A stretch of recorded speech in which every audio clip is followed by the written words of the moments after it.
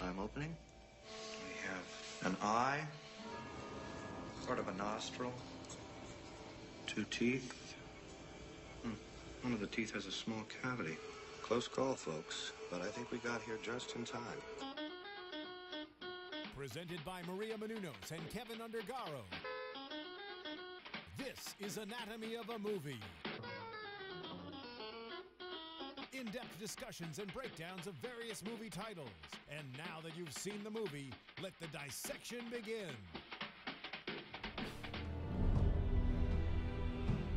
How epic.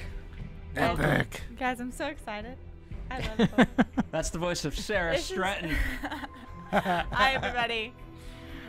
Hello, everybody. We're here for Thor 2, or better yet, Thor, the Dark World that is properly titled. I am your host, Phil Svitek, joined alongside Sara Stretton, who's Hi, very excited. Again. Sorry. Demetri, Panos. Hello, everybody. And John Comerford. Hello, everybody.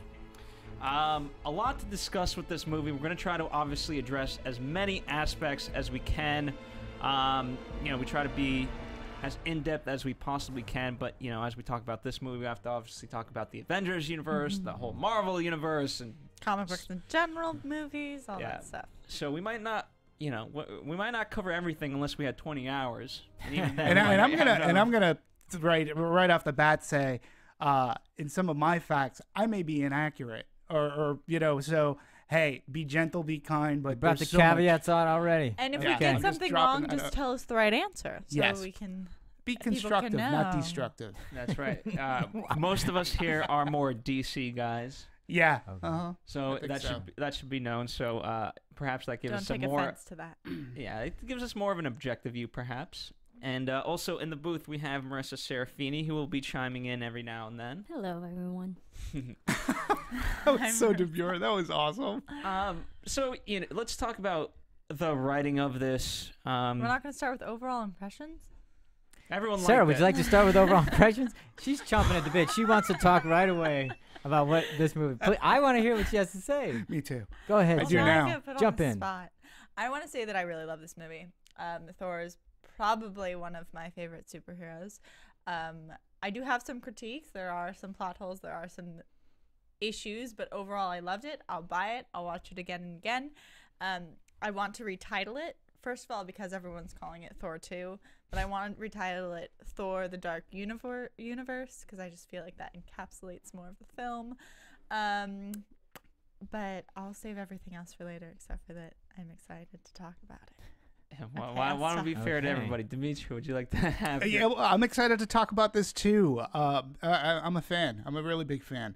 I don't know at what point, what Marvel has been able to accomplish with these movies is something that is...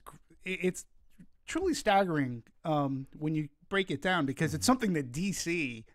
I think they're just starting to realize that they can do this. And when you take a character like Thor, actually, I'll just start from my beginning. What Marvel has done is amazing, because when you think about it, when you go back to Iron Man was the first movie that comes out, and you had to say at that point, Iron Man was a risk or a gamble at the very least. You had at the time this character, he's a B-level character in a sense. He wasn't Spider-Man. He's not the X-Men, Wolverine, or the Fantastic Four. He's Iron Man. So you're making a movie, a full-length feature movie, and you're getting Robert Downey Jr. to play Tony Stark, who, at the time, he was starting to mount his comeback. He was in Kiss Kiss Bang Bang, which is great. Awesome movie. But again, at the time, not proven box office. He'd been out of it for a while. And then for a director, you pick Jon Favreau, whose biggest hit at the time was Elf. He did Maid. Zathura was probably the closest film that he had to an action movie. So you're putting all these elements together, and you're like, what am I going to get out of this movie? And let's put it to you this way. If the movie didn't succeed, we wouldn't be here talking about Thor the Dark World. Sure. So it worked. You continue to go on. Then Marvel comes up with these great ideas. We're going to make Iron Man 2. There was another Hulk movie in there. And then you have Thor. And again, Thor had no right. I mean, I'm thinking Thor. This is a Nordic god whose weapon is a hammer, and he swings it around to That fly. ain't no like, ordinary hammer, though. But I mean, how do you make him into a likable? It's named. How do you The make him hammer has into a a likable name. character? Yeah, and how do you make him into a likable character? How do you take this Nordic god, and and they made it work in that first Thor, and then Captain America, and then of course the Expendables of superhero movies. You make the Avengers. And the Avengers is huge, and each movie led up to, and Marvel calls it Phase 1, right up to the Avengers, and you like the characters even more. So now they're into Phase 2. We've got Iron Man 3 has been out already, which was directed by Shane Black, who worked with Kiss Kiss Bang Bang, written and directed by, and now we have Thor: The Dark World. Next year we're getting Captain America. And, when you come into Thor: The Dark World, I'm like, this movie is what it should have been. It's great. One thing, for me, one of my favorite aspects, it wasn't deeply rooted on Earth. Thor lives in this, it's otherworldly. It's a big sandbox, and they played in that sandbox. And that is one of the reasons I love this movie. Chris Hemsworth, who we already talked about with Rush, he plays the character great. The actors that they have in this are really good. So yeah, big fan of Thor, big fan of what Marvel does. I think they're fantastic. They get it for mass audience consumption, action, just good old fun movies. Well, for me, what I like, you speak of that they had to, they use this world. He's an over the world. I think, I like that because obviously it fulfills that. But it was also, from a script perspective, a necessity because, okay, with the Avengers, what happened was on Earth. And then if it's more happening on Earth, how can you not say, hey, where's Tony Stark? Where's all the people to help, Earth? Whereas if you're dealing with an out-of-world problem, then, okay, it's only Thor who can really do it. Or Sure. you buy it. So I like that aspect of it, John. It was good. Lots of fun. There you go. I do want to throw one more thing to a nod to Marvel. They have a challenge where I think that a lot of the Marvel heroes, it's probably debatable, they go through a major character arc in their first movie. And then you're left with this struggle on like, where are you going to get those levels in the next? And you kind of have to get them from your villains or from someone else. Because in the first Thor, you saw him become a man, become the guy who deserves to be king. You've already seen that. You already have who he's in love with. Yeah. Like, you're given so much. And they have that on a lot of levels. It's the same with Captain America. You've got a little more variety in Iron Man and in the Hulk because they have the... But when you take full-on relationship Thor and you compare them to like the heroes like Batman and Superman, who have always had these ongoing movies, it's because they have these two identities they're battling against. Thor is Thor. He walks into the room. He's not hiding anything. Right. So to make a movie and keep people engaged is really impressive when they've already established who he is. Yeah, no, and again, you're right. That's to Marvel Studios' credit. They're able to make this character who, on the written page, if you look at some of the older Thor comics, for me, it was a little. This is why I was a DC guy. To me, he looked a little silly, but in the movies, I think they make a great character. But I think that the characters can have their earthly adventures without having to interact. The Avengers are brought in on certain types of situations, just like you can make, Superman and Batman movies without, they're both based in Earth. They don't have to cross paths, although we're finally going to get that at some point, I think. But, I'm just glad that every movie up until this point, for the most part, was deeply rooted in Earth. Yeah, there was some other worldliness, but this one, a majority of it was out in space, out in the other galaxy, out in the Nine Realms, and that's what I really, it's like they played in that sandbox and they had a great time. I feel like they have to have a... Sorry, Phil, go ahead. I feel like I'm going to end up saying a lot, so I should have stopped. Well, in terms of script and things like, it works to their advantage, but also hinders them, and I want to talk about this script specifically, but a lot of people said...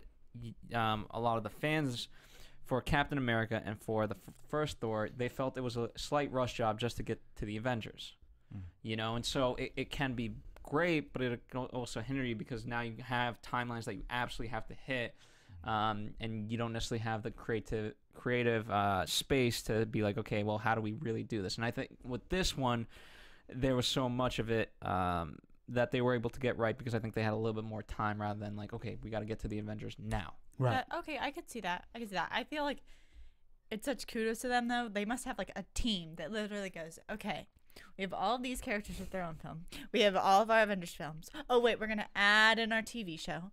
Okay, everyone has to read all these scripts and make sure they all line up. Okay, everything works. Check out. This happened. What's the problem? Like, which, by the way, in terms of you talk, I don't know if you're speaking to the Netflix deal. Is that what you were talking about? No, I'm more of talking about how, like, for instance, in this film, although there are holes I'm sure we'll get to, they even mention, I think it's Natalie Portman's line where she's like, wait, you went to New York and you didn't see me? Yeah. Like, that's just being conscious of you have all these people managing these high budget films, but still trying to communicate with each other a little bit and be like, guys, wait, when's your film taking place? Oh, right, a couple months after this. Like, that's a lot. And with so many other things going on, I think it's impressive. Yeah, and I think the Marvel Studios, I think the gentleman's name is Paul Feig, who heads it. He's always being credited as being the mastermind to this. And if you really break it down, Captain America, which came later, is actually should be, if you're going to view in chronology, if you're going to geek out and nerd out, Captain America is the first one. And, when you look at Captain America 2, there's another movie. I mean, by all rights, really shouldn't have, it's a time period movie. Takes place in the 40s. It is very jingoistic, but yet Joe Johnston and the writers, they made it work. And they bring in, the Tesseract, which is what is leading up to the Avengers. And yeah, it's just again, I think they've created the Marvel Universe cinematically in a pretty much a very perfect way. For me, I love these movies. I love going to them, and I don't even read the comic books. I don't know the backgrounds of Thor. I don't know most of their arch nemesis, who these people are. But I don't have to. I just go and I love the movies. By the way, I want to say a pun. It seems things are aligning perfectly. Oh, for the Marvel universe. But it's interesting, in terms of Thor. For me, what's interesting is that he's a comic book character, but before that, he's a myth, a legend. You have the Greeks with their gods, the Romans, and this is a Nordic god. Yeah, and they did go to Greek mythology for this movie a little bit. I mean, I know a little bit about the comic book world of Thor, not a ton, but I had never heard of I keep pronouncing it wrong. Ether? Yeah, Ether. I keep pronouncing it wrong. So I looked that up because I was like, what is that from? And that's pulled from Greek mythology. I believe it's like the air or something, or the power of Olympus, or the air they breathe, or something about Zeus. Like, that is Greek. And I think that they do add a lot of those elements, even in, like you talked about how this really takes place on Asgard. And Asgard as a city in sci-fi is wonderful. It's probably one of my favorite magical worldly places. To me, it's like you get Atlantis meets Rivendell in like Lord of the Rings. Oh yeah, that's a great way to put it. With a little bit of Olympus in there. So I do like that they bring in all those elements of different myths, different legends, and they kind of apply them in the different layers of Thor. Yeah. There's so many commonalities in myths through whatever ethnicity or heritage you come from. There's all kinds of similar myths for a reason. And I think it's in our DNA. Through almost all superheroes. Yeah. In a sense, you can attach Batman to a mythical creature or mythical person. But yeah, Thor is so wrapped up in, that mythology but I think that's what makes his character, anyways, movie wise, to me, he's just a fantastic character. And I love it when we're on Asgard, and I love the whole family thing. And again, Thor is the way that they play him is he's had it, he has heart. He's this big guy, but like I said, I think for Chris Hemsworth, this role is fantastic for him. Yeah. You know, it's too bad he should get in better shape, though. He should. Yeah. You're right. Like, I really wanted him to put his shirt back a little on. bit, I you wasn't know. okay with He that. doesn't quite look like a Nordic guy. It was CG. It was Yeah, CG. so He's I- actually like my girth, and he's CG. Yeah. Yeah. It's kind of like Bilbo. He has a 6-pack. Yeah. Yeah, it's more like a 12-pack that he drank. Shoot, what was I going to say? I don't know what we're going to in say. terms of. Was this about acting? Was this about overall plot? Now I'm Was this thinking about Chris characters? Hemsworth and his abs. Yeah. Why we gotta Distracted. We distracted Phil. No, but I'm trying to think of Well, Natalie Portman. Portman. I'll say something because we were talking about the story, and one of the things I really enjoyed, and we've kind of touched on it, but because it was otherworldly, it was nice when they brought it to and I use this term advisedly, a human level, so we could relate to it. Because even though he's a Nordic god or whatever, he's still struggling with how he relates to his brother, and he has a role to fulfill with being the king, and he's got all that conflict. So there's all these conflicts that he has to deal with that we can relate to as humans because they're the same things that we go through. And to the script, I think this kind of applies on all levels of the film. But obviously it starts with the script, and it's Robert Downey Jr. who said this of Marvel, that they're going for their core fans. Mm-hmm. You know what I mean? And us, even though we're not Marvel fans, we're not necessarily comic book readers. Yeah. The fact that you go for that core audience first, and then it expands to eventually us, and eventually more. And that's been the success of these movies. Whereas I think certain franchises fail because they try to go, we got to get everybody. It's going to appeal to this demographic and this. Sure. Yeah. They they make a good story. Yeah, I think that's one of the things I really appreciate, that because I'm not a comic book fan. I don't dislike them. I just don't read them. Sure. But I remember as a child, I remember Iron Man and for some reason Thor were ones that I was aware of and liked. But I haven't read them, and I don't even particularly watch all the films. And not because it's not because I dislike them. I just There's a lot of them. There's a lot of films, and There's a lot. But I like the films. I don't have to. I think that my point I'm making is that you don't have to know all that stuff. And even though you may not be a core audience, you can enjoy these films because they speak to many different things, and they're available to other audiences while still capturing that core audience. Right. That's what works for me. And I think that what that planning is that Phil's right. They start with who has already been fans, and they add in these little Easter eggs thank you of things that do appeal to the people who are the hardcore fans, but they don't make that the center of the story. The center of the story is the thing that the general public can relate to. Right. It's the action or the romance or the characters. And like in this specific film, I thought it was very interesting that they really put up a lot of the characters as like this person kind of versus this person. So you've got Thor versus Loki. You've got Jane versus Sif. I wrote this down. Why am I looking up here? You've got Malachi versus Odin. Like you can kind of compare and contrast them each on like personal levels, decision levels, like who they are, where they've been. Specifically, like when you take the Dark Elf Malachi and you compare him against Odin, and there's a line in there where Anthony Hopkins or Chris Hemsworth asks his father, what's the difference between him and Malachi? And Odin goes, well, I'm gonna win. And in your mind you're like, okay, so there's no difference. So you are pretty much the same person right now. And how they set these people up, and I really liked that character-wise. That's all I'm going to say about that.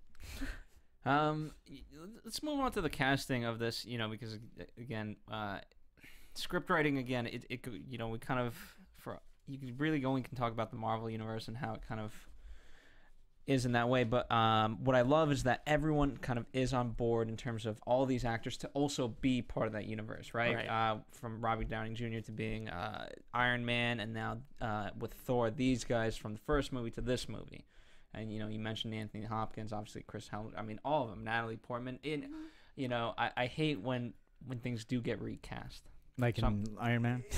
Which is, I mean, the thing is, if kind of the actor. Yeah, no, I mean, yeah, like in Iron Man. Yeah, but I mean, if some of the actors had their way in this one, they would have had to be recast, because I believe I read that Natalie Portman didn't want to do Thor 2. But she was so good. Well, I mean, usually they sign them for the 3 movies anyways. So exactly. they know they're making them, exactly. So. She couldn't get out because of the contract. Yeah. Like, she tried. Yeah. And if they had replaced her, like, people would have been so mad. I would have been really mad. So, yeah, but to her credit, I mean, well, I mean, none of that comes across in any of her interviews. No, absolutely, she's a pro. But they could have made the story work because he could have, he could have been destitute and all that kind of stuff, lovesick and just pining and mourning and all that. They kind would of just stuff. recast her. Well, they could have done that, but it could have happened. it could have been great motivation for him. Is what I'm saying. They could have used it if she were to die or whatever. So it would have been fine. And she was great. I mean, you speak of that she's speaking well in the press about this movie, and also for me, I think just on screen she delivered. You know what I mean? Yeah. It's great to know that professionally. Okay, whether she wants to be here or not, maybe not, but at least she's still delivering. Yeah, like, most people wouldn't. Other people in Kick-Ass 2, should we talk about there who didn't speak well in the public anyway? Yeah, no, I mean, when you talk about the cast, we already talked about Chris Hemsworth. I think is great, but we gotta. How can we not talk about Tom Hiddleston? Everyone's talking about Tom Hiddleston. I mean, but this is for Marvel, for the fans. This is the guy you want. Like, you want an actor to be like Tom Hiddleston because he has embraced this to the point where he'll show up to almost any convention. He was in Korea. He did the Gangnam Style dance. I mean, he plays to the fans. Mm-hmm. He seems like this great down to earth guy. I remember seeing him, you see him in the Avengers and you see him in the first Thor, and he's great. And then he was in War Horse. He had a bit in War Horse, and you're like, oh, wow, this guy's really good. He's a good actor. And, he just comes off as, number one, he's become a fan favorite. Mm-hmm. He's made Loki, I think, and Loki is a fan favorite villain by the way that he portrays him. But outside of that, I think everywhere he goes, he is so endearing to the crowd. At Comic-Con, the guy took the stage before the panel comes in behind him, and he came on as Loki. I mean, most actors will not. No. Like, if you asked Harrison Ford to go out as Indiana Jones, he'd say, I'm out, Oh, you'd have to pay him an awful lot. He'd say, I'm out, no.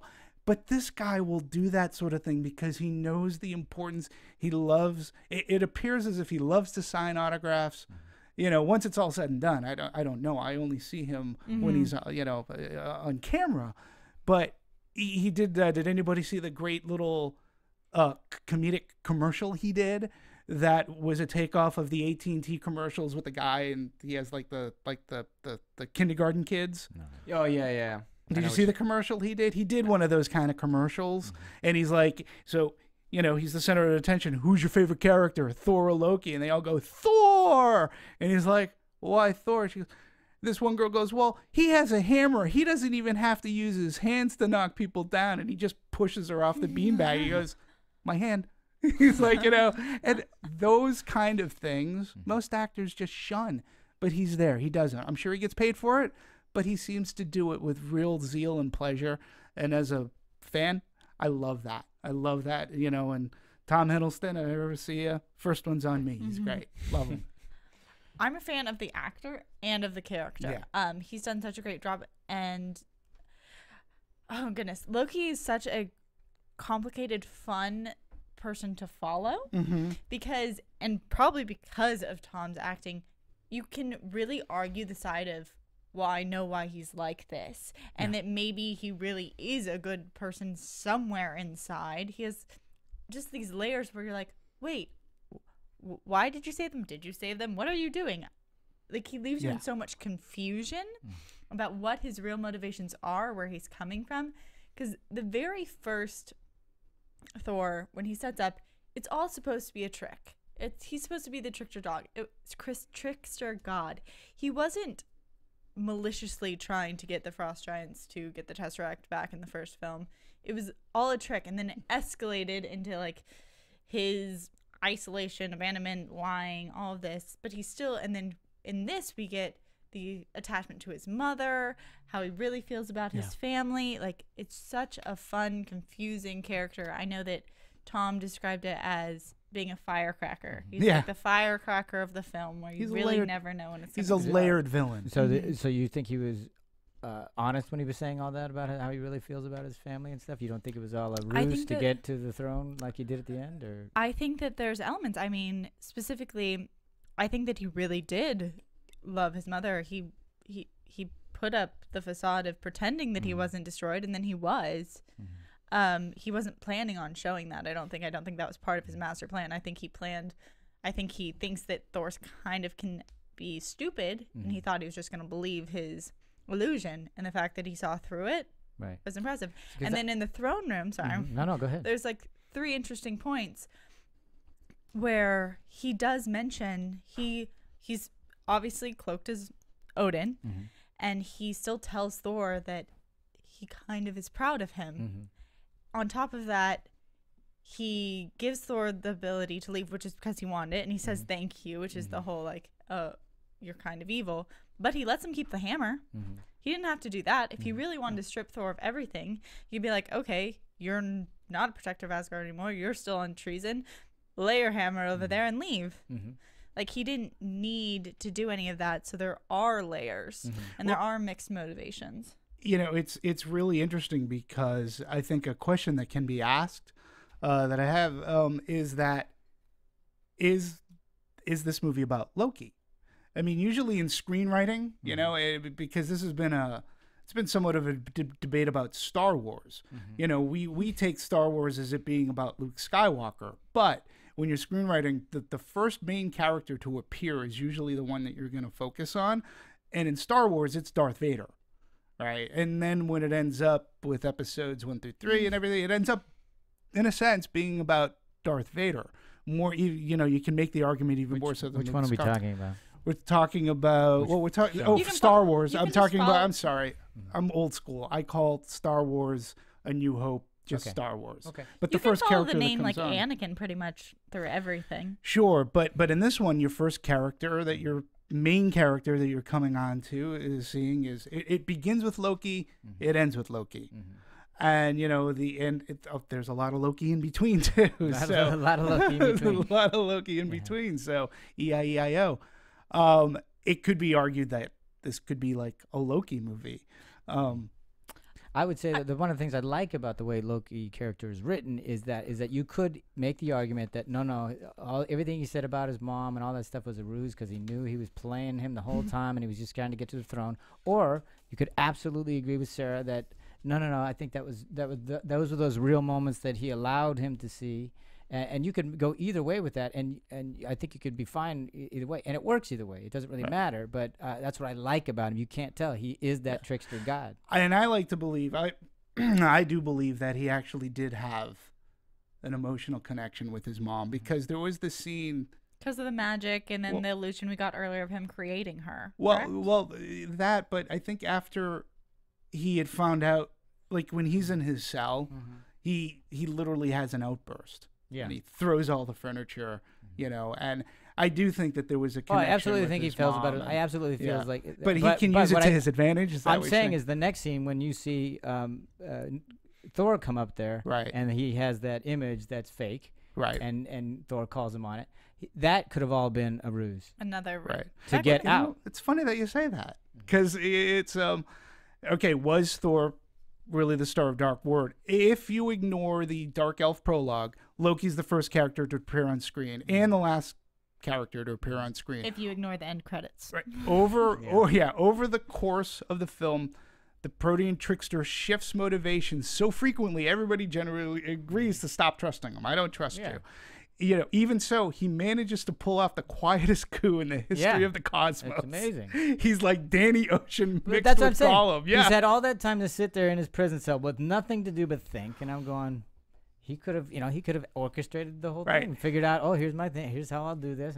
And it works. It doesn't have to be that, but I'm saying you could argue that that's what it was all done. Yeah. But I don't think it's not really, I wouldn't say he's the star? No, because really, he's there as a plot device for the third movie more than anything. Well, but one thing we do know about the character for at least a fact as of today is that that character is not going to be in the Avengers.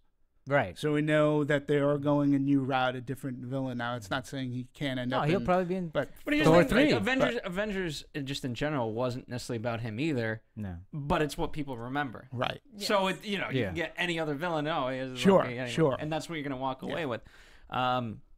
In terms of the other cast, I really liked Kat Dennings. I thought she Oh, brought- She's a nice so comic strong. relief. Right. yeah. she's great. I mean, the fact that these actors are, they're kind of known for comedy to a degree. I mean, what I liked was on Earth there's a lot more comedy, especially because you have Kat Dennings, and then on in Thor's world it's a lot more serious, and especially because you have Anthony Hopkins playing it. He's not gonna do Idris Elba really isn't known for his comedy, but You never know. yeah. So I like that aspect of it. I mean, I know the first movie was funny, but I don't remember it being that funny. And then when I saw this again, and obviously with Iron Man and Robert Downey, you know, I really loved that aspect of it. That is just enjoyable in that sense. Yeah, in the first movie, I mean, I did watch the first. I watched the first movie like hours before watching Thor: Dark World, and the first movie actually is really funny. They have, again, because the first movie is such a fish out of water story.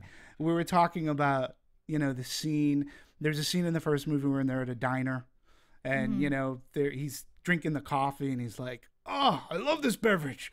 Get me another." And he throws it to the ground, and they're like, "You can just ask for it." He goes, "I thought I just did." Like, he doesn't know these norms. And then there's that scene in the hospital where he's like, "I am Thor, god of," and then they eject him, and he just like flops down. The fish out of water tale and him learning what humanity is all about, well, that's a major part in that story. But I think the humor really works, and it works organically. And I think in this movie too, the humor works organically between the characters. Like you had that great, that great thing. Like, "You were in New York." She goes, "You were in New York and you didn't even come by and say to see me." And he's like, and he goes, "I was saving the world." And she's like, "Okay, that's a good excuse." And she just like, what? Like, it's a great line. And and then when she comes up to Loki and she goes, "That's for New York," and he just smiles. He's like, I like her. I like her. Yeah, there are those lighthearted and moments. the scene where Jane's on a date. That's a great scene, and Kat Dennings shows up. It's a really funny scene.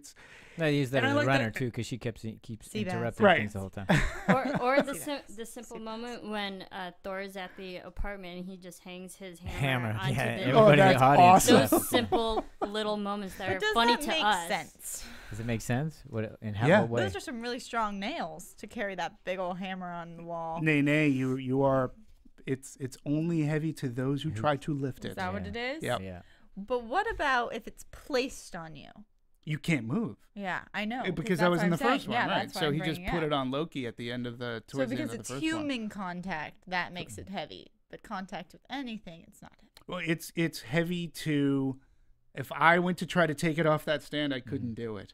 Okay. But It Thor becomes heavy to the energy Right. that's trying to grab it or Right. whatever it is, rather than. I'm glad that You was have to be- clarified. Object, I'm very glad that was clarified because I was like, You have to she has be a very worthy. strong shelf. Yeah, but that's it. But to Marissa's point, it is such a simple thing. Yeah. And he just walks in without even thinking about it. There you go. It's Hangs like up his hanging a hammer. hat. Absolutely. Yeah. So yeah, a lot of very funny moments in this show. So I appreciate it. Let's see. There's so many ways you can kind of dissect this. I mean, in terms of the overall notion, the concept, right? The kind of everything aligning and how it played. Obviously, like, we've been left clues throughout our history. The walls, and Right. all these different kind of. Anything that's that we haven't been able to explain in any kind of And by the way, it ends up being- Let's scientific. figure it out. Yeah. Let's And- use it. And by the way, it ends up being Greenwich. Which Yeah. is funny for Greenwich Mean Time. This, So that's I love this Right, movie. right. I've said I love this movie. I do. My biggest, my critique of it is that so much of the plot relies on very large coincidences. Like, normally films will use like one coincidence that Yeah. moves things along. This uses like 12 coincidences. Well, Like, they're all what's in- aligning. Like, they all align, and they all align in Greenwich, which luckily Yeah. they can get to. The worlds are like getting these portals, but randomly she goes into the one that leads her to the ether, and then randomly they walk into the exact cave where the keys are on this whole planet. They find this one. There's just a lot of very coincidences that just they're the driving force of the action. Well, and that's the key, though. That's the only way it works is if you just go with the action, because you got to go fast over those things, so you can't give anybody time to think. Yeah, but you know what though? I think but when they sort of address it in a sense, like when they find that, let's call it a wormhole. Yeah. On Earth, and they're throwing stuff in it. Now, at first, I thought that only metal would like go through because it seemed like when they put a shoe in, it never came back or whatever. Shoe. Yeah, give me your shoe. Give me your shoe. So they made it a point to see that some things never came back. So that when Natalie Portman ends up going, you needed a tether to say, because that shoe was so distinct. You're like, the keys. Yeah, it's but like, they here weren't I am. in the exact same spot. She was in a separate cave. Those were two different caves on the same planet. How do you know? Because it looked, the other one was buried completely underground where no one could find it. And this one was, you walked from the surface into a little cavern and it was right there. On top of that, oh wait, I have something else to say and I can't remember. So this is it's a little hard for you to go with the idea that of all the places where they might end up, it's right by the keys. That's tough for you to give. I can't believe that you have a hard time with that. And the phone rings precisely at that moment. And he looks at her and but here's the interstice. And the watchman guy, what's his name? Idris Elba. His character. That he goes to look for Jane at the 5-hour period that she's not on Earth. If he had looked at any other time, she would have been fine. He'd be like, "Oh, she's fine." Like there's just a lot of. I understand, but okay, to the phone thing in particular, they gloss over, as John says, by going fast, but also they use comedy. In this case, right, they bring back the guy from the date. And so rather than being like, hey, that's weird, no, you're like, you laugh and you're like, oh my God, it's this guy trying to get a date. Confuse them so they don't know it's weird. It is. It's like, don't pay attention to everything over here. Look over here, look at a shiny object over here. But this is a point that I've made before. If this were a really shitty movie, these are the things that I would be picking apart on. Like, I would just go, the coincidence, I would rely on it. When it's a really good movie, and again, it's just that age-old question, like, why do we forgive? Because those are valid points. But why do we forgive these things? We forgive them because, to your point, it was used as humor. It's funny. It moves the story along. Yeah, it's certainly entertaining, and you can forgive it. But I always go to this, I go, yeah, but it would have taken you 10 minutes to figure that out. To come up with something even more clever and better and make sense, and then nobody would be having this discussion. And I'm like, it is seriously. How many times have we been in the room going, "What are we gonna do? What are we gonna do?" And it takes about 10 minutes to figure something out. I go, "Oh no, that works." And that's what drives me crazy about this kind of thing. Where you just kind of go, "It's too easy. It's too facile." If they had just taken a half a second to put all the effort into everything else, and you let that one slide. Well, granted, but she brought up, like I said, I think, Sarah, you brought up a lot of good points. To me, very forgivable, because if they worked, if they worked for the better entertainment of the movie, and you need to move this movie along, it worked. If it worked for a comedic effect where it didn't even make me think about it, I'm okay with it. It's all right. But if had the movie had the only other reason why I'm saying major flaws, I'm not okay with it. It would have been better had they done it better. Yeah, that's all I'm saying. They were smart in how they did it. It was entertaining. It was fine. All the ways that you normally would go, we have a whole plot problem. We have. How do you get through it? Go through it fast or make them laugh, and that's how you get through them, rather than to actually come up with something that makes sense. Again, can you imagine if this were a really then they would. Then they just kill them on it. Then they stand out like a sore thumb, and see. Well, and this one kind of stood out. I think so too. He's in agreement. Yeah. What was your other one, Sarah?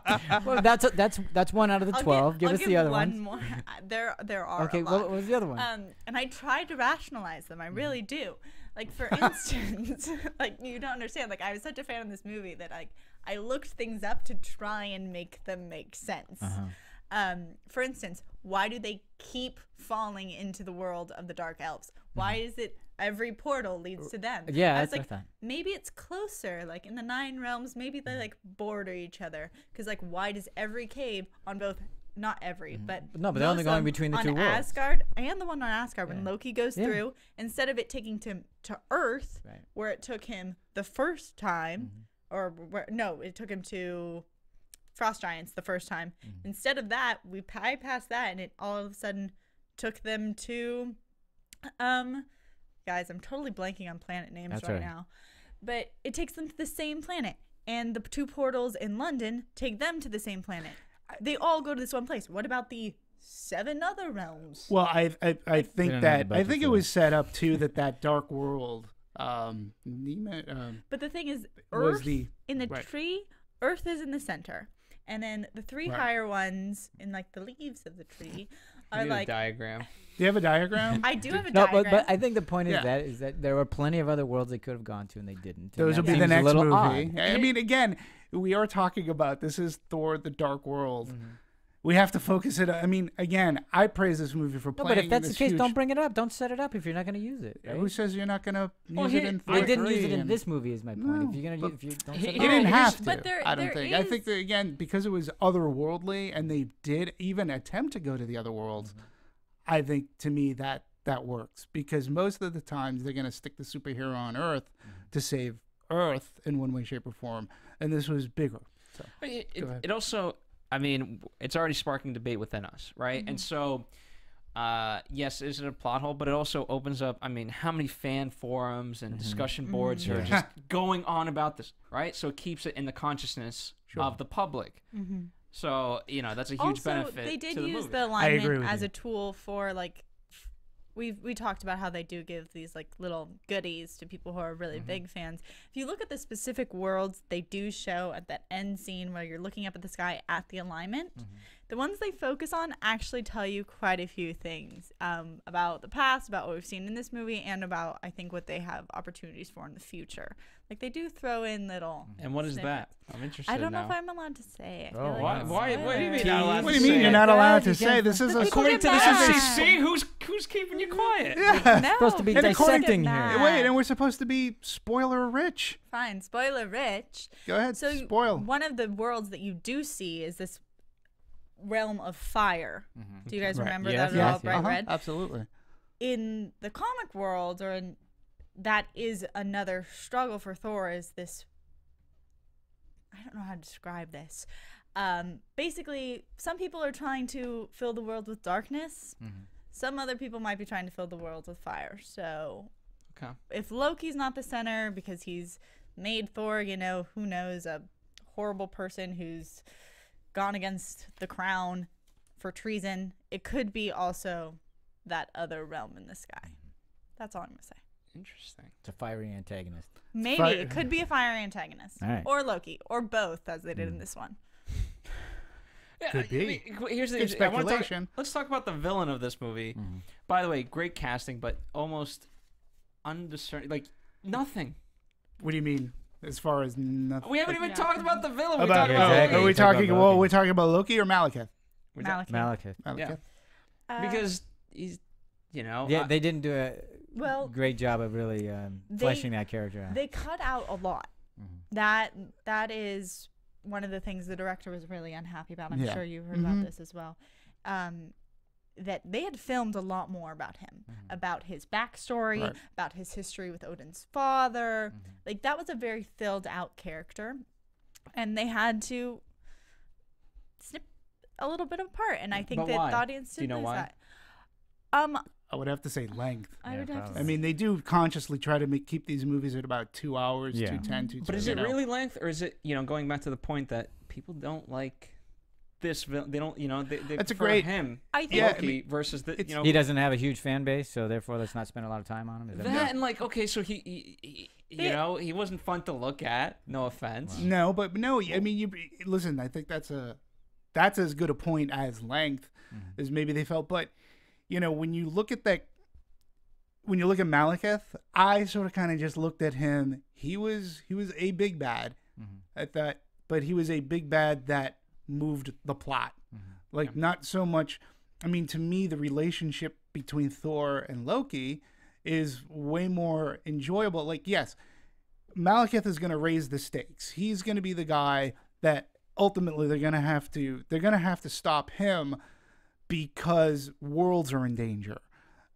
So he's basically moving the plot along as the bad guy.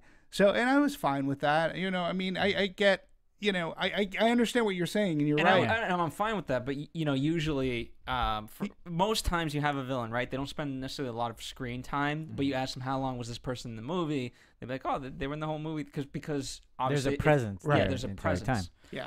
And you could have replaced him with just about anybody, really. I don't disagree, but it was serviceable, but it wasn't very layered or texture or even full. It just wasn't. Well, I mean, I think what I'll say is that it does come down to a choice, because you have Thor, who's the good guy, and you have him, who's the bad guy, and you have Loki, who's kind of in the middle. You had to, I think that they had to choose between who gets more, Loki or him. And guess what? Loki's already been in 3 movies. No, he probably will be in more. This bad guy was in 1, so we're going to cut him down and make people love the guy who's in more. Just in terms of their life, you know more about Kat Dennings' character than you know about than Malekith. It's true that each of them has a personality. You know, Anthony Hopkins, Odin. Everyone has kind of as John is mentioning, a richness to it, right? And even the intern, right? What's his name? Andre. They keep getting it wrong, but like there's a person. Ian. Isn't his name Ian? No. That's the point. We don't know his name. We don't. He's the intern's intern. But I will say that it did start off with the Dark Elf prologue. I mean, for me anyways, I got enough to know about the Dark Elf world, this Malekith. And for me, all I got was story there. I didn't get any character there because, and I didn't even know that I needed the prologue, to be honest with you. I could have been fine without it. It didn't really set up enough for me because everything I got that I needed to learn about it was. Do you want me to tell you the scenes that they cut? Well, no, I'm just saying that they didn't do a good job of showing me a lot of character moments for Malekith. And I think that was I think the movie would have been better served had they done that. That's all. I'm interested. I don't know if it would have helped this, but I'm interested regardless. I can't think of every single one they cut off the top of my head. I'm sure there's interviews out there if you guys want to look it up. But for instance, one of them was him, Malekith, reminiscing about using to see his wife and children play like on his planet and kind of going through that, and then what happened with Odin's father. I can't remember his name. Odin's father. Odin's father's grandfather. There we go. Thor's grandfather. Grandpa Thor. Who knows? But where that rivalry started, how they all came to be, and then him like dealing with the grief of losing his family and losing what made him happy. So you got to see his fall into lack of morality, I guess. But and again, like, you know, it'll be great for Blu-ray. I hope they have a lot of those scenes in for the sake of this movie. You know, again, it comes down to choice. You know, it comes down to choice. Like, do we really want to focus on? We have to make we've got about 2 hours to work with. And is this going to drag our plot down? Is this going to slow our movie down? Is this going to take us out of what the main crux of the story is? Which is, you know, we have to save the worlds. We have to save, you know, the worlds. It's reuniting Thor with Jane. It's furthering Loki's story and what's going on there. And to your point, I think they did make a choice but I think that because Loki will be in the future movies and Malekith not, and again, it didn't bother me so much. It didn't bother me. I just wanted to bring it up. I think it was very conscious. It's very interesting. Yeah. I think that on choice, it was interesting how they chose to make certain, like Kat Dennings, other smaller characters, very filled out. Or for instance, I really loved Frigga in this movie, his Thor's mother. They really gave her a lot of time, a lot of heart. They gave her a relationship. Great action sequence. Amazing. Awesome. It was incredible. She was great. Rene Russo kicking butt. Yeah. Not for since, her. You know. That's a Lethal Weapon. Lethal Weapon 4 was it? Yeah. Not since then have we seen that, man. Nice. No, she was great. Yeah, it was like Rene Russo still got it. Yeah, and good for her. Man. But again, like Kat Dennings' character was sort of kind of fleshed out. Like we met her in the original Thor. We knew her position. Like it's like she's the intern. She goes, "You studied science?" She's like, "Social science."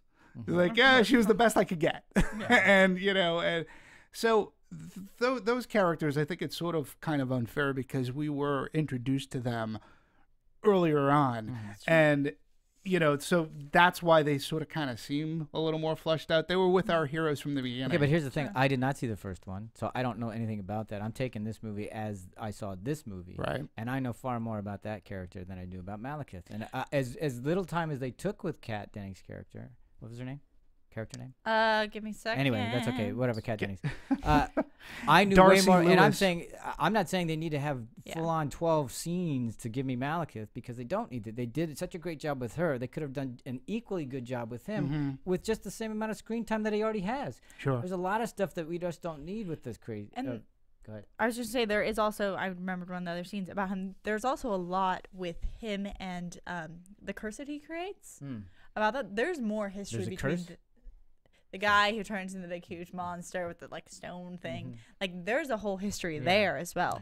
Like there's a lot of character that was written and was filmed that just didn't get didn't get through. I want to move on to kind of the action set pieces, and I want to start. I want to start the last one because for me, we've never really seen this, at least that I can remember, where I loved you're kind of going from world to world to world. That to was world, great, and it's hilarious. And then Thor ends up, hey, how do I get to Greenwich 3 stops? How do I get right?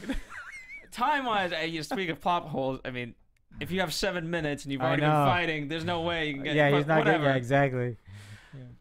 I loved this fight scene. I loved it just because I don't remember the last time I saw a really funny fight scene. Like in my head, I was like, oh, maybe Kick-Ass, but Kick-Ass isn't even funny. Like the movie's funny, but the fight scenes aren't. Oh, to me, this fight scene was hilarious because all based on the hammer. The hammer that was like zooming like every which way. Oh, I just loved how it would be flying off Earth and then it zoom off. I was it was laughing great. out. Yeah, it was great. Or how the beast would get through, or how the intern flipped the car. Like it was. I thought it was really funny, and then on top of that, what they did with the Greenwich shop, first of all, that being interesting and different, but second of all, giving him that time away where he's on the train and separated from Malekith, to have him get the switch into it being a dark moment and being a serious thing, because you needed them to be separate for that risk to take hold. Right, because otherwise it'd just be smashing. If they're smashing, then he accomplished it, distracted it. So to combine the funniness with the device of giving him time. Yeah, and again, it's weird because we're talking about inconsistencies with the script, but yet at the same time, that fight scene, to your point, they're teleporting through all these different worlds, and I agree with you. I haven't seen anything like that, and that's part of the story. That's part of the script, and that's something that was thought out. It was very clever. It was well done, and I think it goes back to, if this was a shitty movie, we'd pick apart all that stuff. But because we really enjoyed things like the fight scene, I'm going to forgive that they didn't flesh out Malekith, because I'm having such a good time watching them going back and forth. And when he stops on the, the subway scene's just great. And again, it was so easy to do.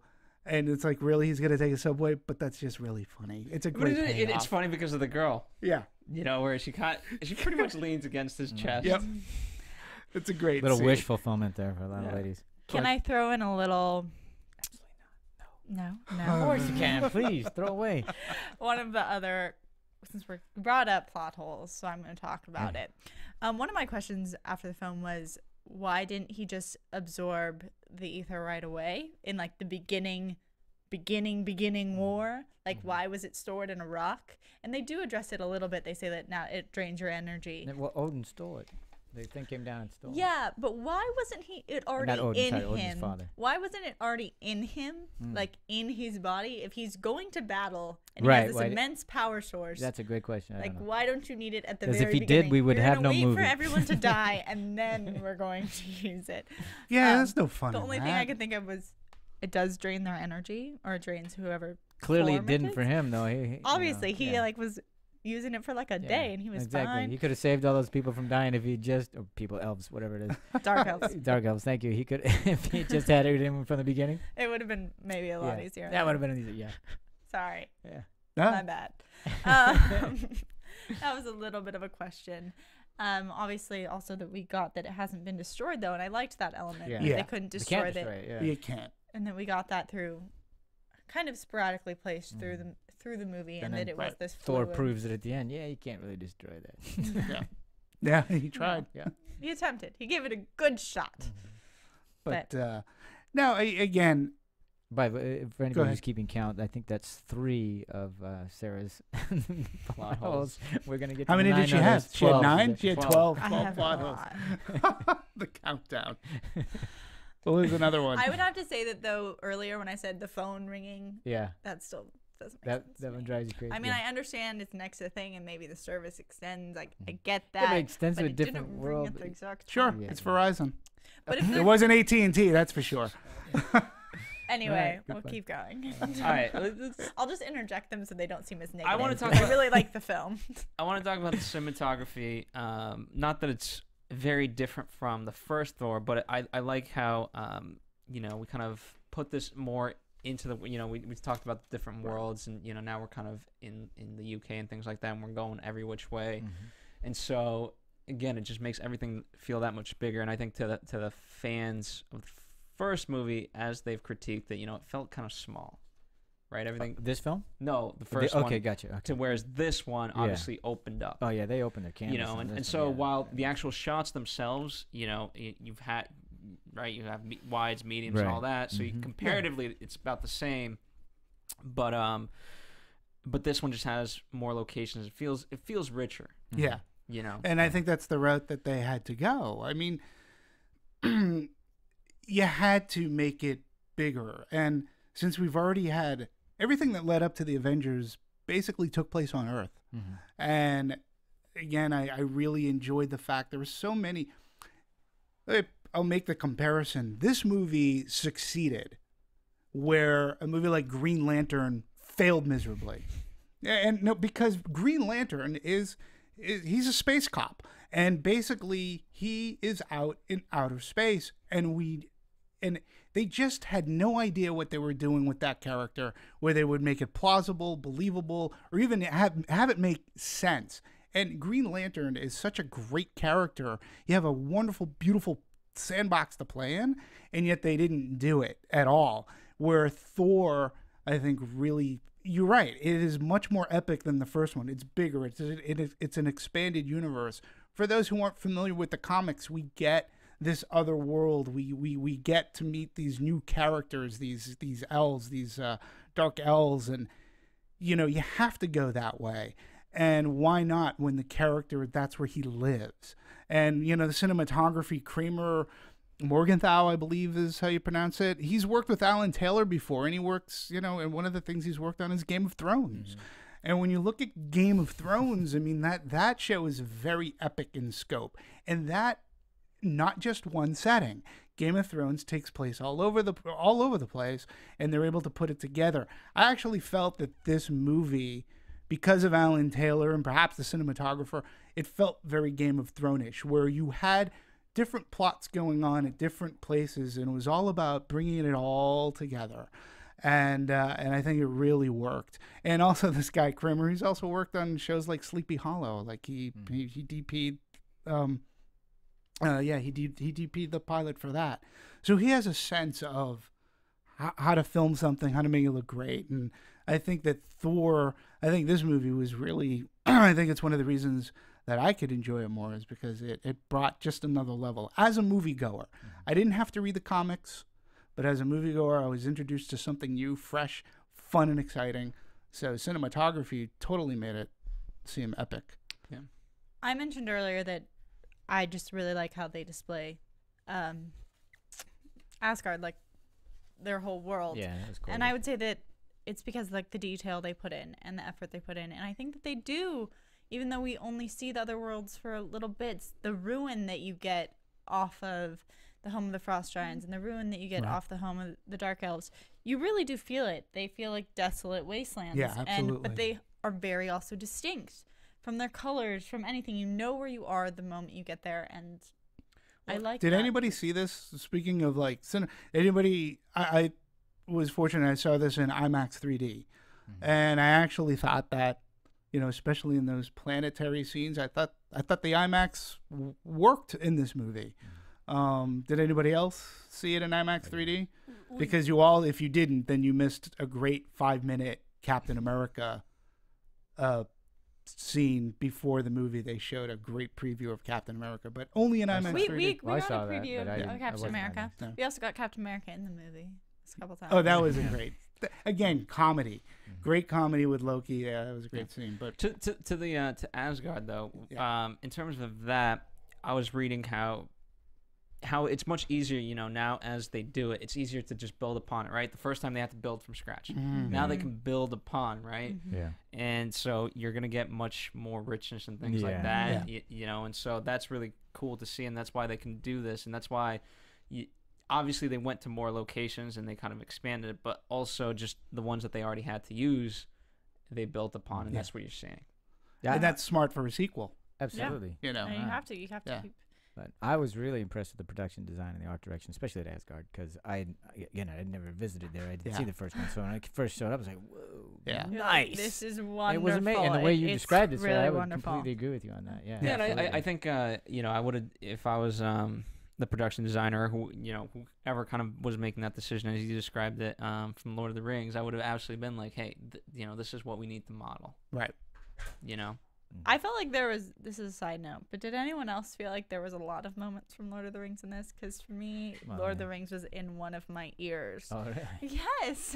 Maybe. You had elves, I had elves. Broad axe guy. I had a hand getting chopped off. Yeah. I had like my alternate Gimli. I was quite kind of had orc-like people. I had this ideal of immortality with humanity, or he's not immortal, he lives for 5,000 years, whatever. They never really addressed what's going to happen. Like every time we get a story about about like a relationship or love interest that their challenge is some sort of age world problem, it gets talked about. This one doesn't get talked about. It's talked about by his dad, who's like, she's gonna die, it's a blink of an eye. But they never come up with any solution for it. They never talk about it. It doesn't seem to matter. Well, he'll have her until she's dead, and then he'll find another suitable mate. So he's gonna look like that, and she's gonna be 80, and they'll be great.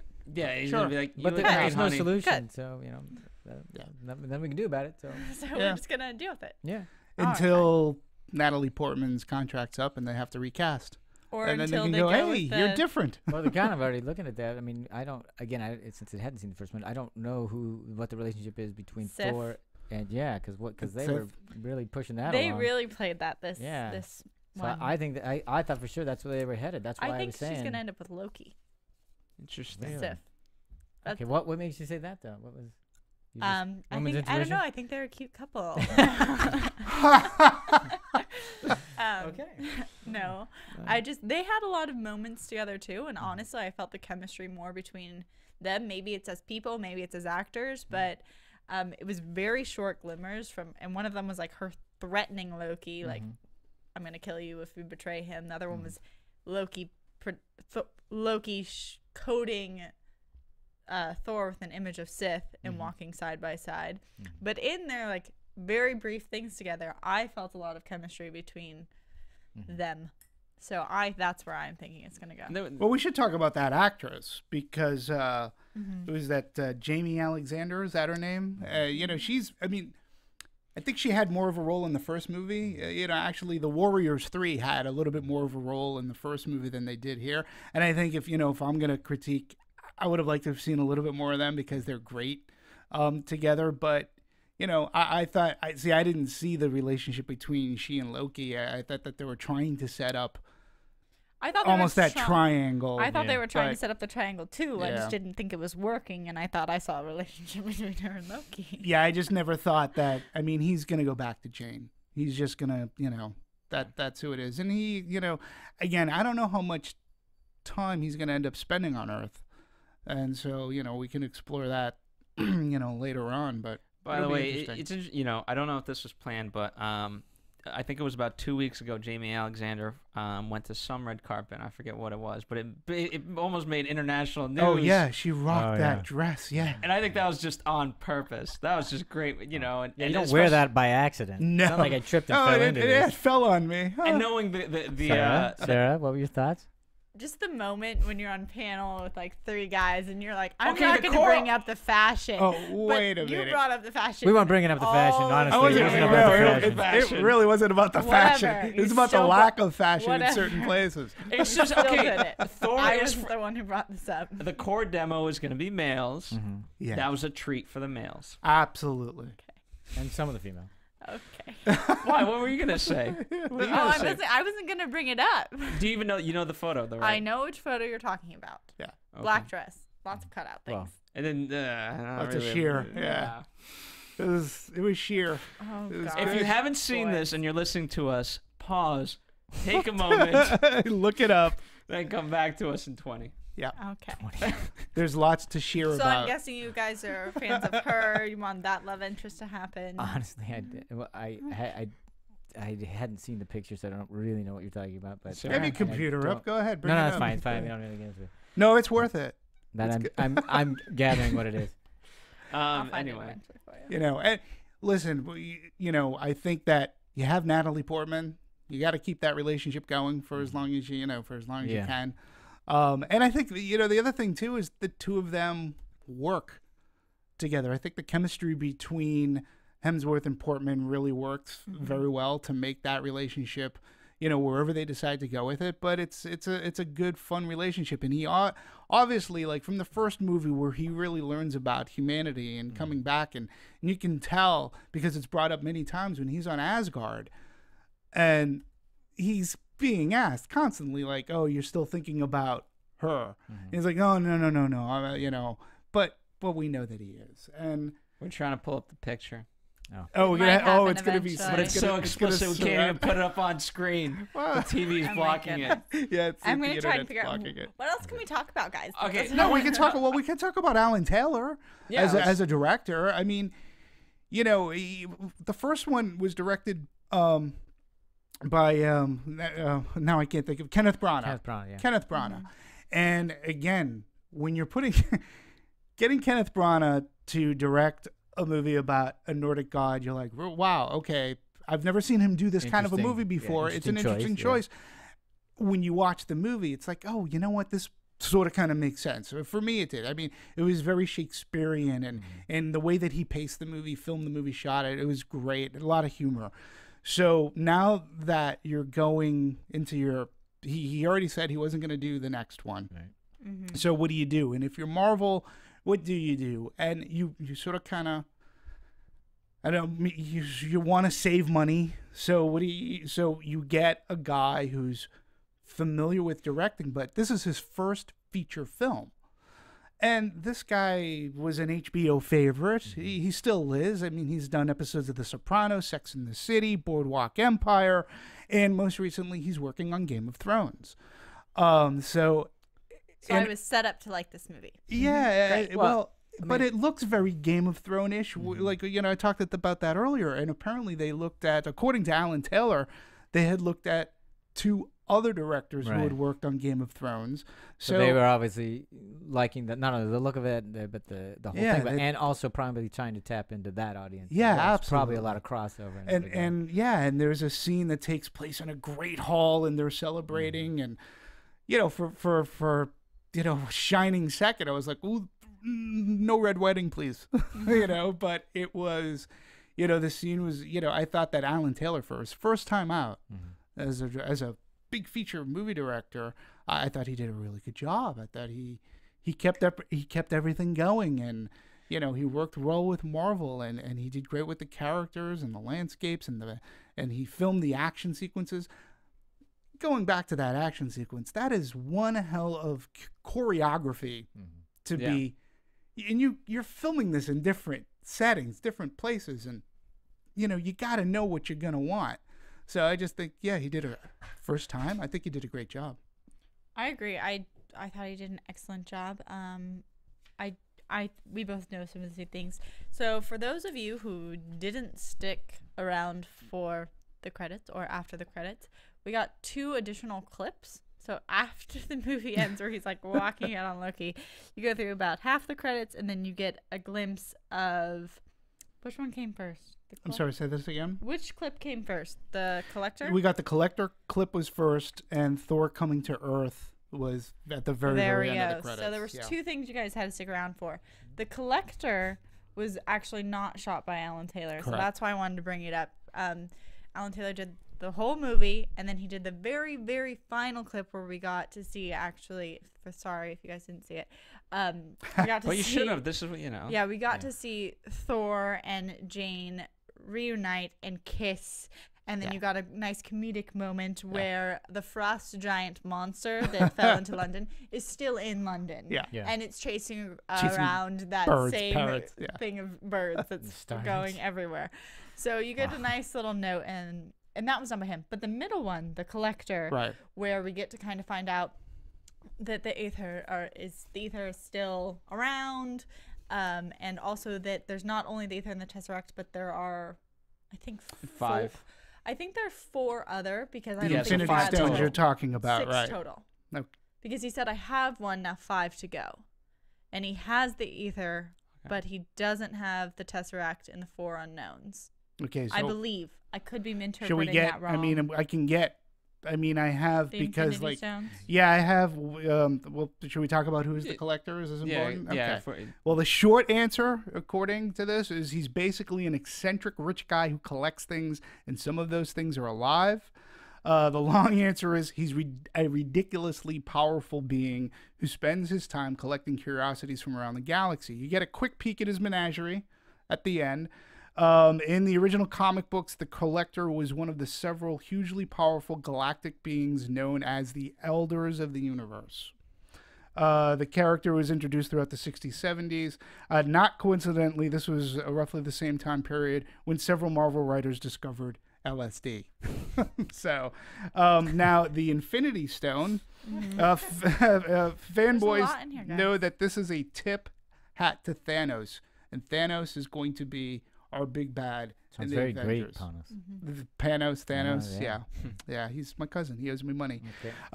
He's the big purple guy introduced at the end of the Avengers during the mid-credits. So if we saw the Avengers. And there's also an Infinity Gauntlet. Right. That is also shown in this film, which is one of the Easter eggs. And again, though, I go back to when I was talking about what Marvel cleverly and wonderfully does is interlace these things, because their goal, Marvel's goal right now, is getting to Avengers 2. And how are we going to do that? But again, if you didn't stay for the credits, like, this is what's great about it. I didn't need to know anything about an Infinity Stone, or I didn't need to know who the Collector is. Well, on the first Iron Man, they ended up with the hammer and the so and you didn't need to know that. No, but I love the way they keep doing it. That's great, because I know that by the time the Avengers 2 comes rolling around, I will have it's going to educate me enough that I know what's going on in the Avengers, and I didn't necessarily have to pick up on what the Infinity Stone is. It's great for the fanboys, like we said, but I'm just trying to see if it says how many there are. And basically, Thanos gathers 6 Infinity Gems, powerful objects which together form the Infinity Gauntlet. What we're talking about, those are the gems. The Aether can't be a gem because it's fluid. Well, correct. Yeah, and there's a difference between the Tesseract being an Infinity Stone versus the gems versus... Sorry, this but the difference between the Aether and the Tesseract, because I have that as well, the Tesseract can control your minds, and it opens portals to other dimensions, whereas and it blows people up like real good. The Aether can bring it brings on the darkness, from before our reality into reality in a cloud red, and it's also extremely powerful. And then just to think that these are 2 of them, and think about how many more we have in their abilities, it opens quite a few doors, which is fun. Yeah. So but my point of bringing this up was that Alan Taylor did not direct the Collector clip. Correct. And from the sounds of it, the way I read the quote, he doesn't seem very happy with it, really? Or so. And the reason I found that really interesting is because when I was watching, I felt like it was coming out of left field. Not only was it a new character and all this stuff, but it just felt different. I felt like you could almost tell it was made by someone else. Why didn't he do it? I don't know. I cannot tell you that. That would have been a great answer to know. Yeah. Maybe because why are you bringing it up if you don't know the answer, huh? I'm sorry, I wasn't expecting. Okay, all well, these speaking of questions. something you don't know the answer to, let me bring this up. There have been some scuttlebutt about the fact that since the Avengers has already happened, I mean, I should say the movie's already come out. We've seen all these characters come together, obviously Iron Man and Thor and everybody else. Does it seem, because there is a whole group of people that are going, well, if he's back on Earth and he knows the big things happening, why isn't he calling his buddies to help him? Well, because Natalie Portman's a scientist. I know, but I know he can't. I mean, he can't because the movie's about Thor. I get that part of it, but it's a weird thing now that the Avengers have been created. Correct. Anytime something happens on it, wouldn't you think Maybe this thing's going to destroy universes? The Avengers, and they don't. No, but the Avengers are brought in when it's like really bad and dire. This is going to destroy universes. No, but it doesn't no, get I any get- worse. It's going to destroy Earth. It's going to destroy. That's my point. Yeah, but it can't get any worse. It can. How? It's going to It's the destroy Avengers Earth too. and universes. When you 12 have was it 12 worlds? I'm with When you you have because I'm a big characters fan of help. that can. Yeah. But Thor again, it's the same. It's the same reason how Superman, Batman, Wonder Woman can exist individually in their worlds, and then they have to get together for the Justice League. You know, I get that, but it doesn't get any bigger than this. How does it? What, you're gonna kill 13 universes? This What, isn't. I mean, No. It's not. But it's not the Avengers. It's not the Avengers. by the way, the job to Avengers in the Avengers movie, they came together for this, which wasn't anywhere near as bad as this Dark World thing. Oh, I think for Earth. Exactly, but Earth was going to be destroyed in this one, and they came together in that one. This is Thor handled it. He didn't need them. I mean, but I mean, again, if you're going to be bringing together like the Hulk, like you don't need them for this particular story.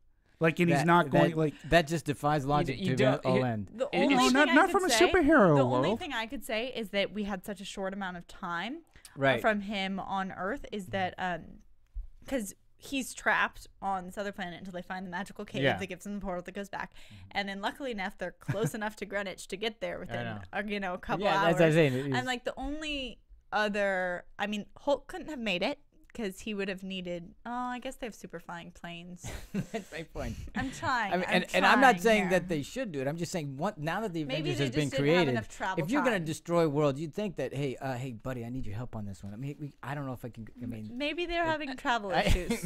Yeah, but maybe there's a but storm he was able over to. New York, and they're all in New York. but he didn't and know they that at the can't get time. there. Yeah, but Because remember he tried on the other world to get rid of the ethers and he couldn't. When they so have that would to give go, him a clue that maybe I might not be able to trust do this. me. When they No, have I to can't go trust you on this because it's a when logical thing. When they have to go up against Thanos,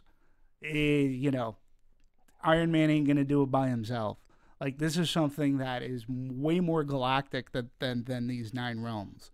So this was a Thor story, and Thor, his character ends up, he defends the 9 realms. This is part of his job. I get it. doing I so- understand that. I'm not saying he shouldn't. It's his movie. He has to. I'm just saying once the Avengers have been created, it just seems a little illogical to go, okay.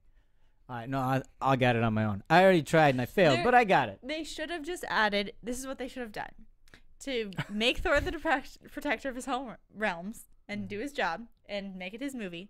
But they should have placed a call at some point in the movie. That would have been hysterical. It could have just been. It could have been. Sorry, man, I'm busy. You know what they could have done? They could have been like, Thor tells Mr. Skarsgård, who has a character name, but I'm going to call him Mr. Skarsgård.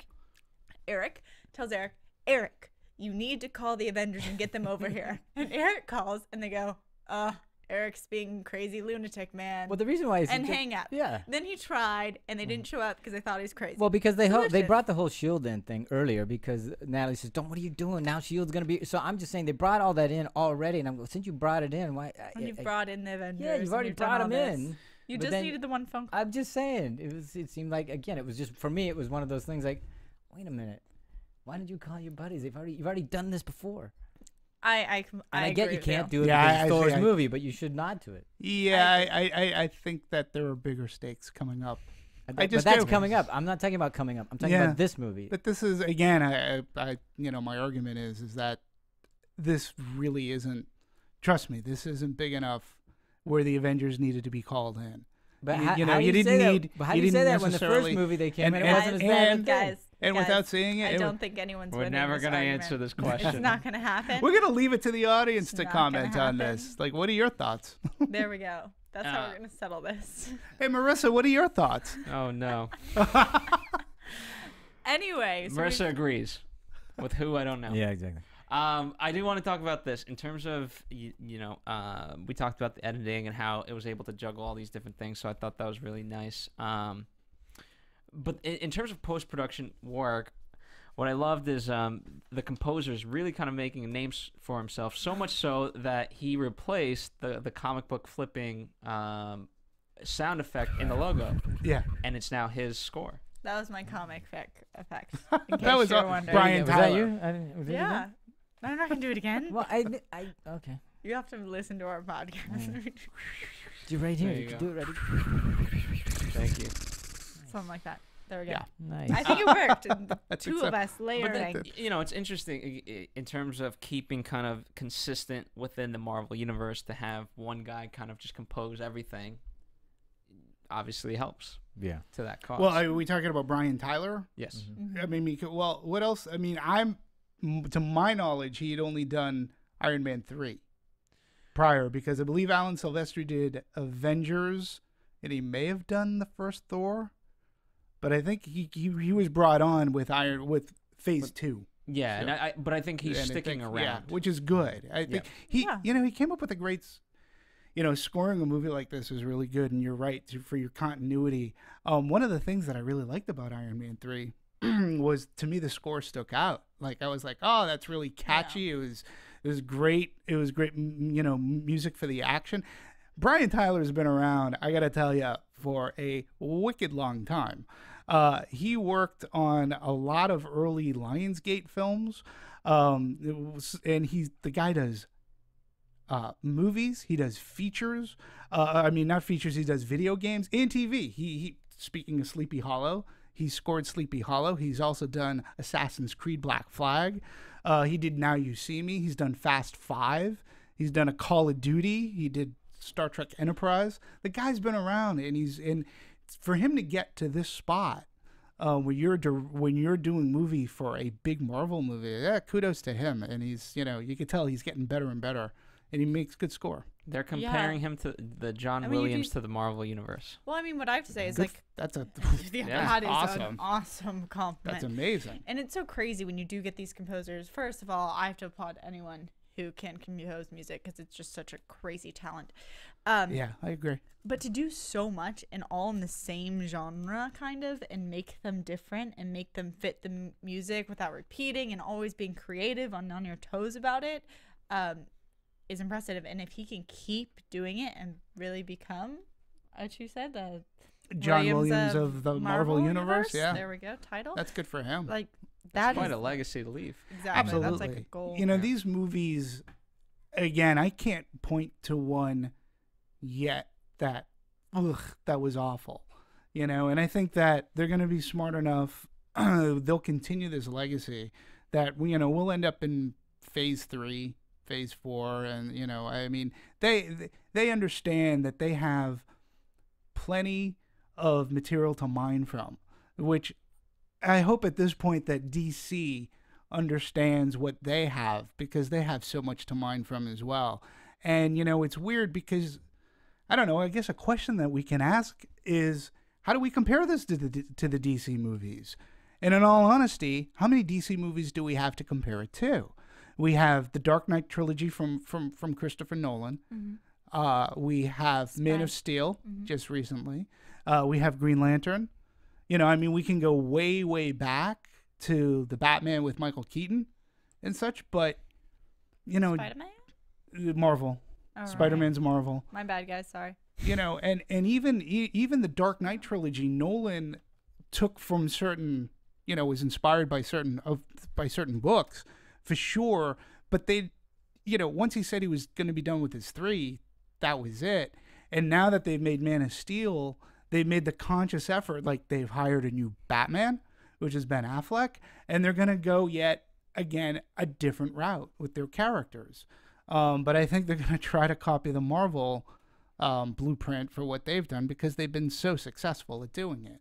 So, hopefully the DC universe has fantastic characters to I just hope delve they into. don't do it at a more rapid pace than they should. Yeah. Yeah. You know what I mean? We don't need an Aquaman next year. We don't need. We can slow it that. We can get to that point. Yeah. No, I agree. So I agree, and but think about how long that would take. I mean, if you did we had Man of Steel. We're gonna have Batman vs Superman or Man of Steel 2. Then they would have to do a Flash. Then they'd have to do a Wonder Woman. They've would tried have to do Wonder Woman on So, lots of mediums multiple times. I think they actually might try to take that. I don't know what they're gonna do, but I don't know. I mean, here's the thing: if they're gonna do it, they better be smart about it. they have to be at this point because they were lucky with Man of Steel. I mean, they were very lucky with Man of Steel. Love or hate that movie, the movie was a huge success. So they're able to build upon that. But they failed with Green Lantern. Chris Nolan's not making another.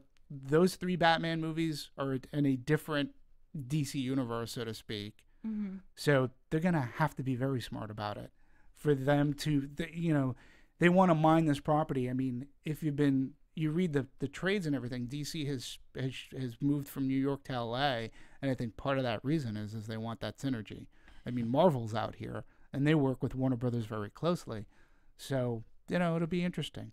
Interesting to see. I admit I googled this because I just did because I was like, maybe we're missing some. Are we going to get to see that the dress? Oh, I did no. not find the dress. No. Not You didn't center find the of my dress. attention. I'm sorry. What did you Google? I googled because I was like, maybe we're missing some DC movies, and they do have Watchmen, and could they have even? No, Watchmen falls. Watchmen is in its own. Again, the Watchmen their never. answer is that they separate their worlds. Well, but they. Not necessarily, because the Justice League has been around forever, and that's basically the Justice League. The Avengers is the DC version of the Justice League. So but Watchmen was basically a one shot. Gotcha. Yeah. Well, I mean, let me ask you guys this. This is more about X-Men in particular, but how do you count for mistakes that one movie's done that now, let's say 10 years down the line, you're like, oh, I really wish we had. For example, with X-Men, right? X-Men First Class, Xavier is now in the wheelchair. In X-Men Last Stand, he's not in a wheelchair when he should be in a wheelchair. It's and now they're obviously converging to what is it? Back to the Days of the Past. Days of Futures Past. Days of Futures Past. Something like that. Add in all the words you can. Then it's okay, well, if you're really, again, it ultimately doesn't matter. Just you can recast people, and it happens all the time. But for me, it's a huge pet peeve in that. Yeah. In both recasts and those little minute details. Well, let me ask you. Yep. Let me ask you this: Did you like X-Men First Class? Yes. I love that movie. Yeah, it's really Last good, Stand. Right? Exactly. And I think, but then how could that be? Because obviously they're tying the two together. So how can you forgive that? And obviously Wolverine drew from X-Men Last Stand. They're doing this. I just they're love going Hugh full Jackman, force. so all of this is fine with me. Yeah, no, I mean, that's where my look. I comes think to me, X-Men, not Last Stand, but X-Men First Class was Marvel's way of not trying, but rebooting and getting back into X-Men to what it was. I think they knew that they had a little bit of a misstep there. Yeah. I also believe that they tied in the mythology of those. Yeah. No, yeah. I mean, so if you're gonna redo it. Right. 100%. Yeah. I understand. I hear you. That's the risk you take, though. That's a huge risk that you take when you do this in this endeavor. Do you think, though? Okay, so X-Men First Class, I think we all loved. Yes. Yeah. Okay. Really good movie. So this next one, Days of Futures Past, they get Bryan Singer back, which I think is a big asset. They're going to combine. We are going to jump from past to I believe modern day or current day. We get the some characters. Time travel. Yeah, and I don't know. I mean, I'm really looking forward to this next X-Men movie, not because of Last Stand, mind you, but because of X-Men First Class. I think it'll be more in the vein of that movie, even though they're tying in. Marisa says we're not talking about Thor. We're talking about the Marvel universe. Well, we're talking about the Marvel universe, and I get it. It's the legacy of all. I bring this up as an argument, Marisa, because if you want to talk about the legacy, you know, and we don't know how long this can sustain. You know, obviously it's, you know, at the very least, I think we're going at least till 2020 with all of this stuff. Who knows how much longer? Yeah. And then when you look back on this and future generations in whatever medium that they're going to be watching and or reading comics, you know, how do you kind of? It's going to be interesting how this is going to kind of fit. There's always adjustments. They just adjust. I mean, and we do it now. They're doing it right now with adjusting all the history that's in the comic books and the comic books that contradict each other. Oh, and yeah. You have to make exceptions. There's going to be a critic everywhere, and you just have to go, I think, for the overall themes and the overall goodness of the movie. I mean, take, for instance, Thor. There's a scene where they're in the dungeon, and you get all of, like, the marauders in the back. And I believe the comic books, those are a certain group of people, but the rights are owned by someone else. So I think it's owned by, like, X-Men or something. So they change the name of the captives, or they don't name them at all. But they're still there. There's still hints of it, and they just tweak. You just have to tweak to deal with controversy. If you can, you know, there aren't enough fingers and toes to say how many times a Marvel universe has been rebooted or a DC universe. I mean, they just went through, you know, Infinite Crisis. I mean, they were always rebooting the comic books, and people keep on coming back for more. I think what Marvel is doing is smart, is picking out their stories and how they're branding them and how they're putting them together. Again, a movie like Thor, when I went into it the first time, it's like, how do you make this work? And, you know, cinematically. And they made it work, and it didn't come off cheesy to me. I bought it in this universe. So I think going forward, when they do this, you know, for Avengers 2, I can't wait for it already. You know, but X-Men, it's weird because you have so many, the way that they already started this was X-Men and this Avengers universe right now, that they're not colliding. They're not together. Same thing so far with Spider-Man, although I believe if I'm correct, Spider-Man has made a special guest appearance with the Avengers. Pardon me. But, you know, he right now too is his own. They rebooted, they rebooted the Spider-Man movies.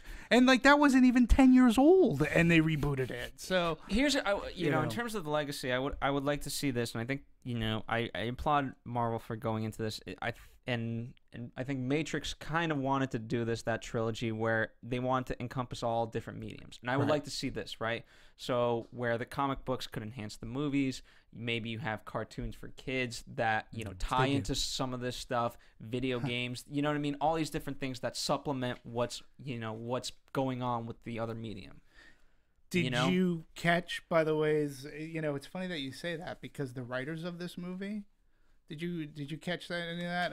Let me just find them in my notes because they were all people who have worked on the Marvel animated series and in comic books. So they have that cross-pollination, so to speak. Yeah. You know, there were 3 guys credited: Christopher Markus, Stephen McFeely, Christopher Yost. Now, Christopher Markus, you know, he wrote Captain Avenger. He wrote the first one. He's writing Winter Soldier. He also has done, like, Pain and Gain and Chronicles of Narnia. So here's your screenwriter.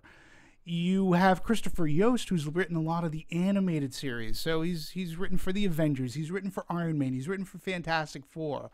So they're putting together these people, one who may know great screenwriting, but then another person who's so well versed in the Marvel universe that, you know, he can help out with the timeline. A funny credit, and I think it could have been in Iron Man 3. It was in an Iron Man movie, if you can look it up. But Ralph Macchio got a thank you. And he got a thank you because he's a huge Marvel fan and he knows the universe. So they went to him for reference. Wow. So the Karate Kid had import. I mean, this is where the Marvel universe really rocks as far as the movies go. Yeah. I would be shocked, like, when that, you know, I'll be very disappointed and let down when, you know, one of those movies comes out and it's a real dud. You know, I would be very shocked. Again, I sort of have to take Wolverine and X-Men out of that equation because they didn't integrate them into this world, into the Iron Man or the Avengers world. But within the Avengers universe, I'll call it, I'd be very shocked if they make a stinker. I mean, I'm really looking forward to, and I think they're taking another gamble by going with Guardians of the Galaxy. Those characters, I mean, have any of you folks read Guardians of the Galaxy? Or, I mean, most of those characters are they're not human. I mean, one of them's Rocket Raccoon. Like, that to me is another great gamble that Marvel is taking, that, you know, when it works, it'll pay off in dividends. Yeah, and, you know, again, they're creating something, you know, in terms of the legacy.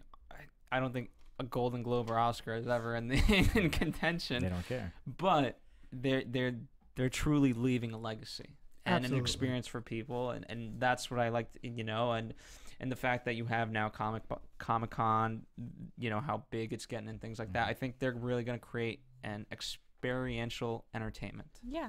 And yeah. I mean, just a token of it is, for instance, cameos of Stan Lee. Absolutely. I wanted to put a nod in there to it. That Stan Lee was one of the... Yeah. Yeah, okay. Yeah, he was in the movie. Yeah. Yeah. With the shoes and the crazy. And I love that they put him in an asylum. Sorry, that sounds mean, but... or like a crazy person. You know what I mean, though? He's like such a interesting character, and he's obviously done such marvelous things in the works of Thomas. But to have him in that scene, like, that's where they put to fit him in. I just like always picture these things in my head, like, oh, we're gonna put you in the mental hospital and they're gonna take your shoe. Well, do you remember his character in Thor? When Stan Lee shows up in Thor, he's the guy in the truck. He's the guy in the truck. Yeah. They're trying to get the hammer out of the ditch, like, and he's got the pickup that they hitch it up to. And that takes out the whole back pedal of his truck, and he just sticks with it. Did it work? He doesn't just get cameos. He gets, like, funny, good cameos. So, I think the legacy that Marvel is leaving us cinematically, I think for years to come, I mean, for me, it's just great entertainment. I look forward to these movies whenever they come out now.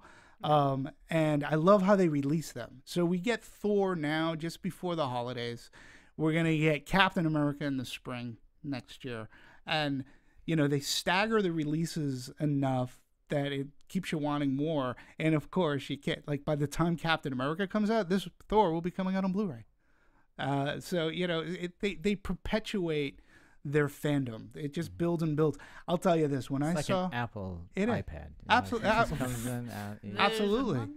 But were there a lot of kids in your audience when you saw this? Not mine. I see movies at like 11 o'clock at night. So yes, in LA that means but there were when I saw this, there were a lot of kids, and these kids aren't. I don't think they're reading the comics quite yet. Maybe, but they seemed young. But it was a priceless moment. The end credits were done. Lights come on in the theater. A kid stands up and he goes, Thor! Like that. And that's what's great about these movies, because an adult or a parent can take their kids to this. It's a far better movie than taking your kids to 12 Years a Slave, which happened to me. Captain Phillips, which happened to me. Why would you take it? The Prisoners, which happened to me. Okay, so, fast. I'm gonna get on a soapbox. Don't ever take your kid to an Our House movie that's in a different language that needs to be subtitled. If the kid is 3 years old, I've had that experience. I'm just saying. All right, moving on. You just shouldn't be taking your kids to these. You know, let's move on. Let's move on. You know, go on. And can we also talk about another thing that Marvel has done too? What else happened recently that was a big major shift? They went from Paramount, Disney bought Marvel. Oh yeah. Okay, so when you're talking about integrating in legacy, this legacy is forever. I mean, Disney knows this family stamp better than no one. And, you know, you've got the theme parks, you've got all this integration that now Marvel in the cinematic world is going to live on forever. Like, they're going to have a great sci-fi theme park soon. I mean, Marvel, Disney. Oh, they're working on Avatar right now. Avatar, the Star Wars, all this stuff. They got a whole new theme park coming, and each one's going to be, instead of Tomorrowland, we're going to have Marvel Land. Yeah, I mean, can you think of better branding for somebody like Marvel or for even Star Wars other than Disney? I mean, that legacy is going to live on forever and ever. You know, it'll be great. Well, unfortunately, I think it's for us time to start wrapping out. Bye-bye. But we will live on forever because we'll be doing these. Do you say anything else? What's that? Have we covered Thor? Since I feel like we haven't talked about Thor in a couple minutes. I mean, here's the thing. I know there's gonna be so many things that fans will be like, you didn't cover this, you didn't cover that. We could have 20 hours and not cover everything about this damn movie because there's so many aspects of it. And About there's the so many damn points of universe. entry. Yeah. So you know, we but chose. Tell everyone to go. Oh, everyone's already seen it. But that's what makes this fun, though, right? I mean, John, you said you didn't see the original Thor, right? I did not. Are you more inclined incentivized that to music like, is rolling out real quick. Are you incentivized to go back and check it out? Like yeah, sure, absolutely. You know, I mean, can I ask? Here's another question. Fair question. Marvel Universe. Who here has seen all of these the Avengers Universe Marvel movies, starting with Iron Man? I think I have seen mostly multiple times. Okay. Yes. So but will you go back? Are you interested in has it? Yes, multiple more times. Yeah. So same here. Multiple more does not work. Sarah's a closet nerd. We learn something more no, about her every week. I think it's awesome. I mean, it's great. Not so much a closet nerd. Yeah. I am talking about this quite openly. All right. Demetri, where can fans find you for more Marvel talk? Fans can find me for Marvel talk, Trek talk, DC talk, any kind of movie talk. Please find me at Anatomy of a Movie. Please. You're welcome. I'm here, too, alongside Demetri. I also work at AfterBuzz TV Network, our sister network. So you can find me mostly at those two places. All right. And John, where can we find? They can't find me anyway. You know that. I'm off the grid. You're off the grid? I'm off the grid. Right. He's operating like the Hulk.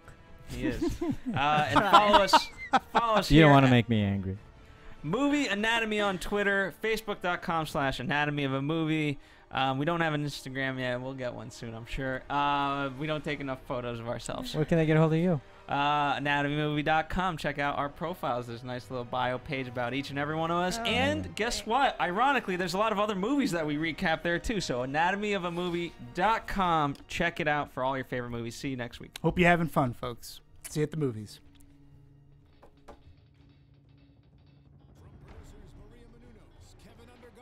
Phil Svitek, and the rest of the Anatomy of a Movie staff, we would like to thank you for listening and subscribing to the show. If you have any questions or comments, feel free to email or tweet us. I'm Sir Richard Wentworth, and this has been Anatomy of a Movie.